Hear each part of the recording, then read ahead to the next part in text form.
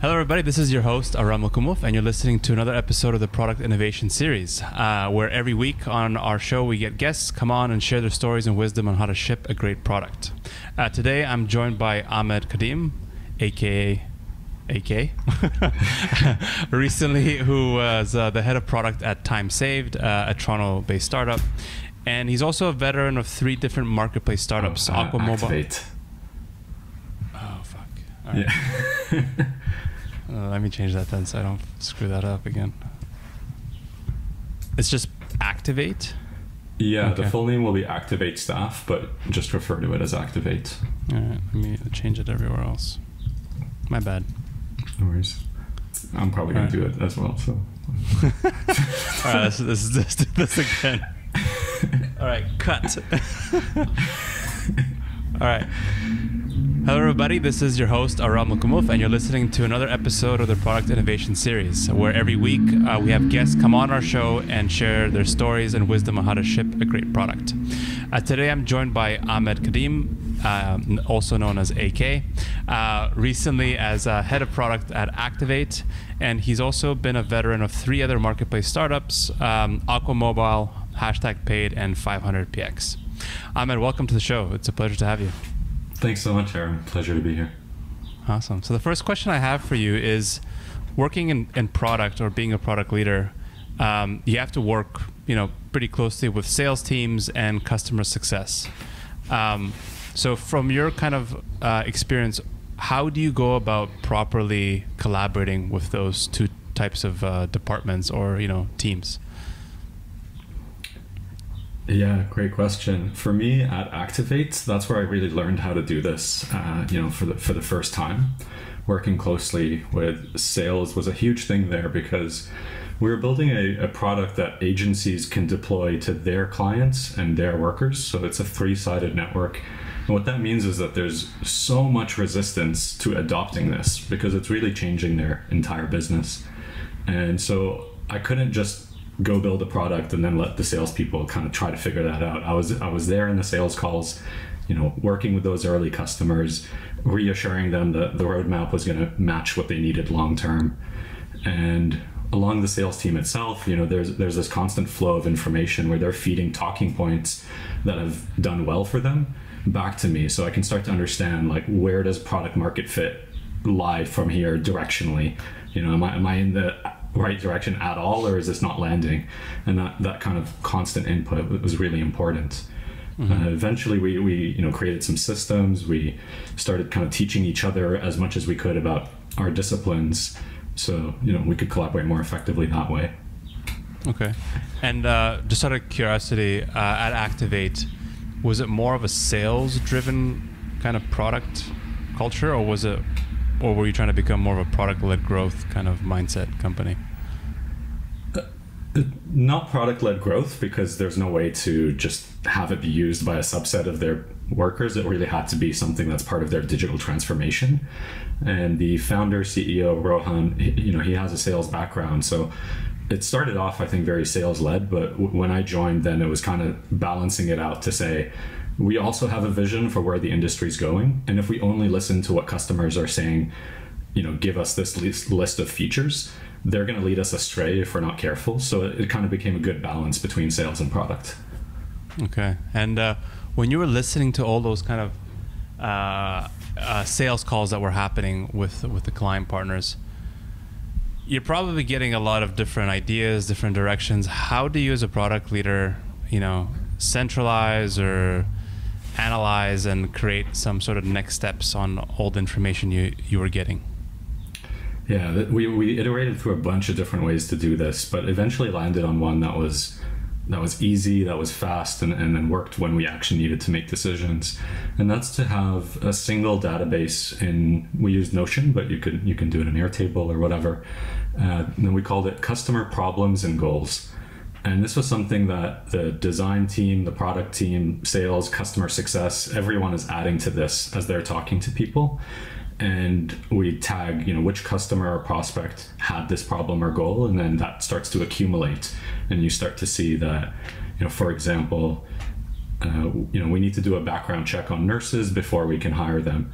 And that should be after we've made a tentative offer, but before they actually go to work. And so that type of problem is something that we learned how to tag as a problem is something that you're already doing something and it's hard to do it. It's difficult. Something's getting in your way. A goal is something you're not already doing, but wouldn't it be nice if you could do that thing? That would change your business. That would improve your efficiency. And so even just that as a shared language made it much easier to work with sales, especially when they're coming off a prospect demo call and they're saying, hey, they really liked it, but they wanted A, B, C, D features. And can we do that? And instead of asking, can we do these features, it's letting them understand that every time a customer is asking for a feature, generally there is a problem or goal behind that request. And if we can understand that problem or goal in just a little bit more detail, we're going to make a much better recommendation a lot of the time about how we can solve it. And so it's just learning to think about it that way. And at the point of contact with the customer, if that's the sales call, the demo call, the customer success call, always knowing how to ask those questions back to the customer instead of having this sort of long round trip where, can we do X feature? Why do we need X feature? Let's go back and ask them. Okay, now we've asked them, they said this, but wait, what do they really mean by that? And if you're going to have these round trips, it's just never going to work. So that's why it's so important for anyone who's talking to customers or prospects to know how to ask those questions, get that insight. Awesome. And if you were to kind of go back, or I'm not sure what stage everything was at when you joined Activate, but as a product leader, or as like head of product as yourself, running product in a company like that, or even as a founder, which in this case is Rohan, what can you do? What kind of effective steps or activities can you do in order to make sure you get your first customer right? That's a really good question. It was so important for us because in the type of product we were building, each agency, each customer was a very large contract with potentially thousands, tens of thousands of workers. And so unlike maybe a lot of B2B or SaaS companies where you can line up 1, 2, 10, 50 customers pretty quickly, here it was something where our first year we had 1 or 2 customers, and you're working really closely with them to build out the platform. So who that first customer is in our case was way more important than the average, because we didn't have a lot of customers to ask. And if we started with one that was asking for a bunch of things that would end up only really being applicable for them, now we've dug ourselves into a hole where we can't sell this thing to anyone else. And so we needed to understand the process where who is that first active customer, and do they know that this is really a partnership, that this is something where we are going to solve your problems, but we can't just build custom software for you? Do they see the long-term trajectory that we're on and understand where and when we're going to hit those milestones that they're looking for, and to be patient with us, to give us feedback, not to expect everything to be perfect on day one, but for that to be something that they see as a long-term investment into transforming their business. And to the extent that some customers are just going to give you a feature list, and if you start asking questions and trying to get insight, we noticed with a couple of those early customers, they didn't take to that very well because they felt like they were being challenged or confronted, and they're saying, hi, I'm the customer, I want these features, can you do them or not? And if I want a yes or no answer. And, they might not say it in exactly those words, but that's what they're implying. And every time we tried to have a conversation, to them it felt like we were confronting them. With other early customers, if we asked for insight, for having a conversation, doing some more research, talking to their recruiters, some customers got excited by that, and were thinking, hey, none of my other tech vendors talk to my team. No one's ever asked me to do that before. That's really interesting. You seem to really care about the problem. You seem to be very curious and making sure that this is going to work for us. And it's just looking for the people who can, who get that. That's really interesting you mentioned that, because we as a product studio come across those situations. The people who are open to the confrontation and are okay when we ask why are the ones who feel like they have more value working with us. Others like who like, why are you challenging me? And I'm like, well, trying to help you build a better product so you're more successful. Like, stop being stupid and listen, you know. Wanted to ask you something about, you know, early on building a company or working on an early stage product where you have one key customer, you know, as you were saying just a few moments ago. How did you overcome any of the shortfalls, you know, pitfalls when you are too focused in or you know, zoned in on one specific client versus trying to build out something that would be more applicable to maybe you know, other clients, so you're not hindering, you know, that type of potential?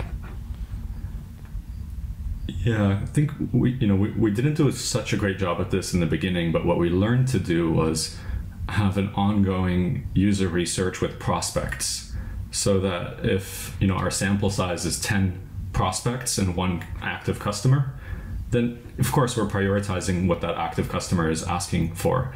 But every time they're asking for something that we're a little iffy on, that we're not sure if this is going to be valuable, we have a roster of other people to reach out to. And their value in being on the line for that type of question is that if one day they are interested in buying our product, that they're gonna, you know, see that it's already being customized for them in advance. And that was a bit of a Trojan horse sales tactic as well, where you don't go to them asking for the sale or asking to start discovery right away. You go to them asking if you can, you know, ask them some more questions. Can I talk to some people on your team? Can I ask your clients for a little bit of feedback about, you know, if they could do this, would that help them? And the types of prospects that would let you do that often ended up converting to customers at a later stage, and then you've already taken their needs into account. Awesome. All right, next question. Being a product, I think you have a background in design as well, even I think development from what I saw, and now, you know, being a head of product. What are some bad recommendations you hear in product across the board? I think one is adherence to frameworks, and just sticking to a framework and saying like that's how we do things. We do things in a lean way, or we do things in the you know, following the 0 to 1 methodology, or whichever it is. To me, I see those all as just part of a toolkit based on the scenario that is in front of you.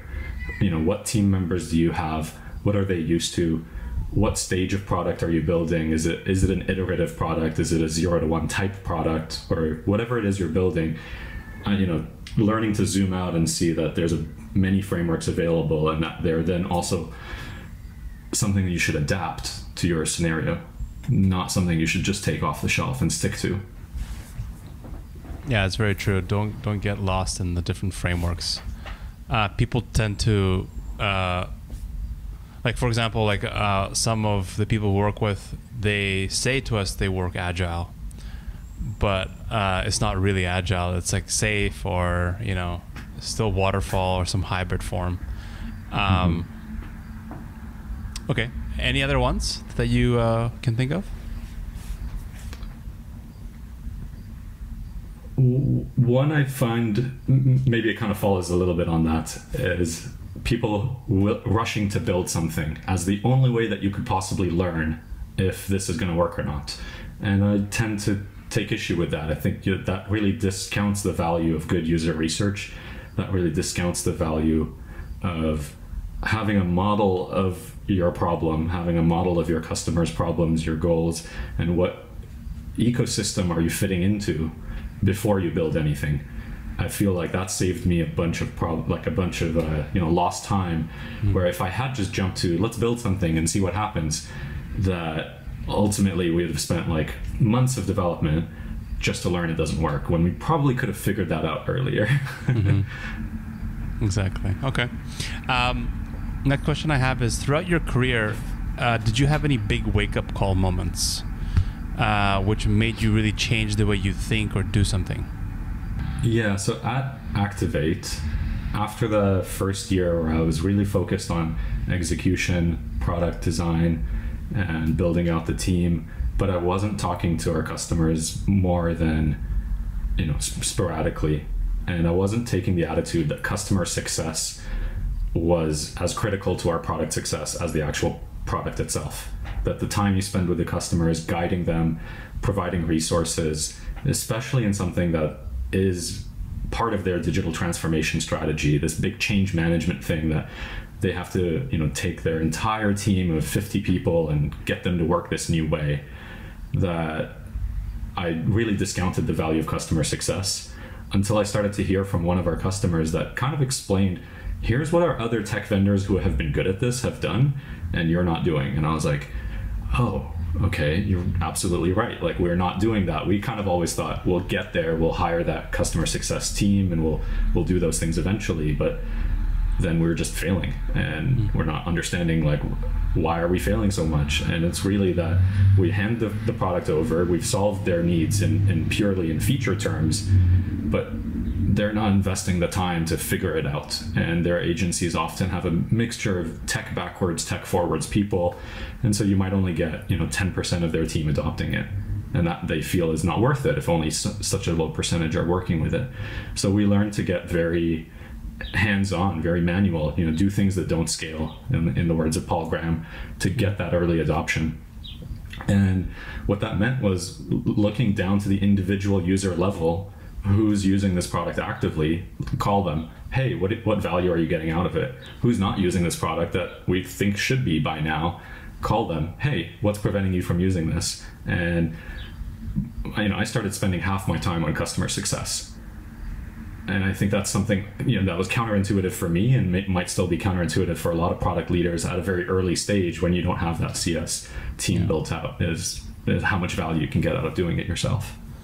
Yeah, it's very aligned to, I'm sure you heard of this, the concept of something called continuous discovery, which came from a product leader named Teresa Torres, where she's basically saying you should be, spending half your week or 1 week in discovery, another week in development, and you're constantly kind of just feeding the loop where you're constantly testing and listening and asking questions to the users. But like what I hear a lot is that you're right. Like, you could get too funneled. You could have too much tunnel vision in terms of something, and then it's only until when somebody brings it up, like how you mentioned there with like those client partners, like, hey, you're not doing this. So it's tricky, right? Like managing your time. But all the successful products I think we've worked on, or we've come across, are ones that the product leaders spend most of the time just talking and listening to the customers. And what have you become better at saying no to over the years? Feature requests. Okay. I mean, in the early days, I felt the pressure, especially when there wasn't a ton of customers, to say yes to every feature request, because there's that risk of losing your primary customer. There's that risk of you're not in such a position of strength at that point, and you're not even confident that what you're doing is working. So there was that pressure to please, and I think over time I started to get better at saying no to those feature requests, along with an explanation, along with a soft no with a reasoning, or why it might come later, or what else it's tied to, what dependencies that comes along with. And so giving someone a really robust system to understand your no, and how are you coming to that no, as it comes to a feature request. And that could be not just customers, it could be anyone on your team and anyone else. Okay, awesome. If you could only work 5 hours per week, what would you want to do when it comes to product? What would you want to focus your 5 hours a week on? I really like just being in like a kind of build space with my team. So I consider myself like Shreyas has this great 3 types of product leaders, and he says there's the operator, the craftsperson, and the visionary. And I think between those 3, I find myself identifying most closely with the craftsperson. And maybe that's where my front-end development design background also comes into play, where I can jump into code with engineers, I can jump into Figma with designers, and get to really great creative ideas that way, things that are unintuitive or not so straightforward. That's what I would spend my 5 hours doing, is just being in that building space together with everyone. Awesome. Okay. Any controversial views you hold when it comes to building product? Yeah, so I've come to the belief in the last few weeks that community managers, especially in Web3 products, are going to become as important, if not more, than a product manager in Web2. I think product management emerged as this role that became so critical in large tech companies to connect the user to the business, to the actual resources, the team, the ability to execute, and bringing those together in one role made a lot of sense to accelerate and amplify your team. I think in Web3 with the community first development, and of course there's examples of this in not just in Web3, but starting with the community of people that you're building for and understanding them, being part of them, in some cases doing things that don't scale, like just having Twitter spaces with people that you're serving. And for a community manager, then I think right now they're seen as someone who just keeps people happy, is nice to talk to. But I think what's going to happen is the community manager is going to play this key role in building the community and then understanding them in such a way that you can then understand what types of products and services can we build for that community. It's really interesting you mention that. And we're working on a Web3 project where the community management part is going to be critical. But for me, I'm trying to see what would you say is the difference between a community manager and a product marketer?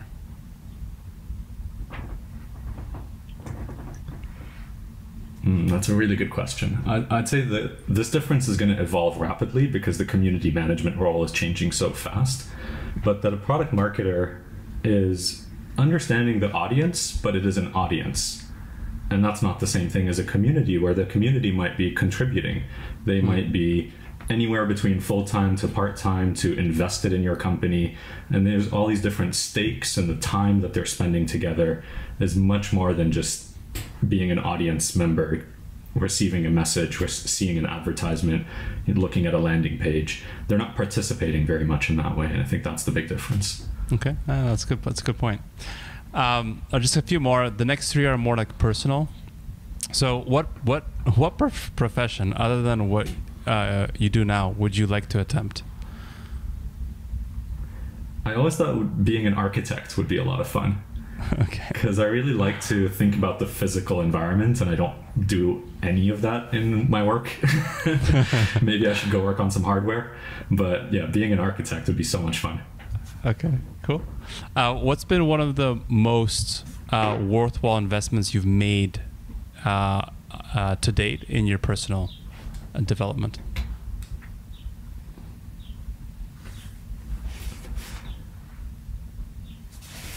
I think for me, I've hopped around from being a developer to being a designer to being a product manager, often in early stage startups where even if those are my titles, but I'm also doing a bunch of other things as well. I'm doing some sales, some marketing, I'm doing a little bit of customer success, I'm doing all of the different roles. And I think that if my trajectory was very linear to just get as far as I can in one direction, then that would be the wrong thing to do. But by spreading myself, across all of these different roles, I think ultimately I get very creative ideas about how to kind of integrate these different specializations, integrate these different disciplines. And I'd call that like an investment in my long-term future, because it sets me up for short-term. People are like, we don't get what you do. Why, what is your role here? And, why should we bring you on for this leadership product position if you've done all these other things along the way?